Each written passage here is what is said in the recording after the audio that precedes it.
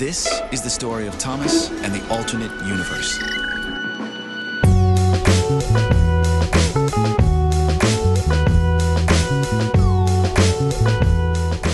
Before we got to set, one of the things that was really important was getting the characters' initial design established, what their proportions were, what they look like, and how they're going to relate to the actors themselves.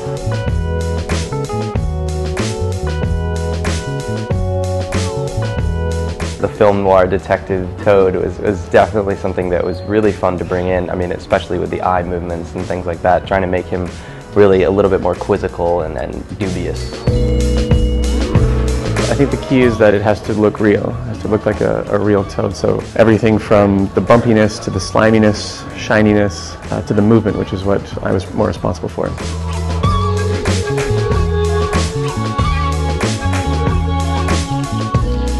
I think the most important personality trait for the toad is that he's really grumpy, and we've tried to accentuate this in the CG with his mouth line and how far down his mouth goes and how his eyes, furrow, and they're never really open, wide. He's never curious. He's always suspicious. The rabbit character, he is very wide-eyed and alert, and we've been kind of going with that in the animation process. Yeah, it was actually a lot of fun getting to do his character because his face is just, it's gone. It's weird looking, it's creepy. And as a result, we got this really fun, crazy character.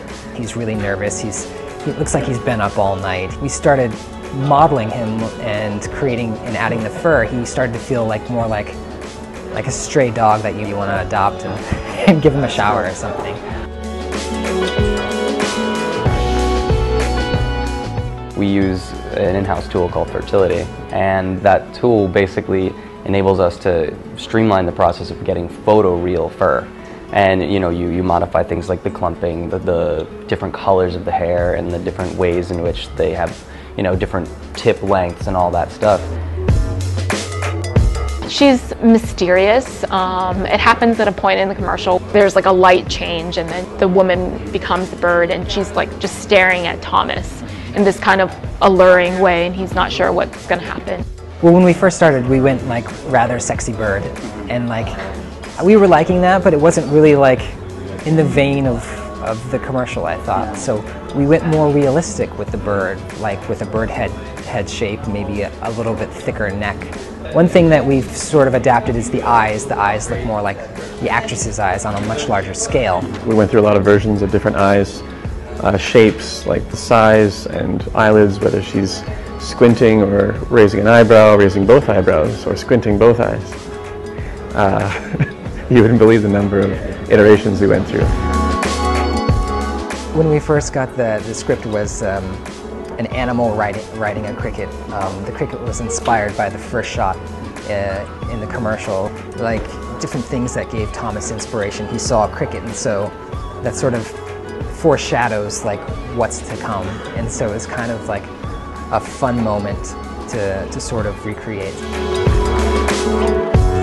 We thought that crickets or grasshoppers do that it would be hopping, but BJOERN thought it would be better if it acted more like a horse. So making a six-legged creature gallop like a horse is pretty interesting to do, but I think it worked out.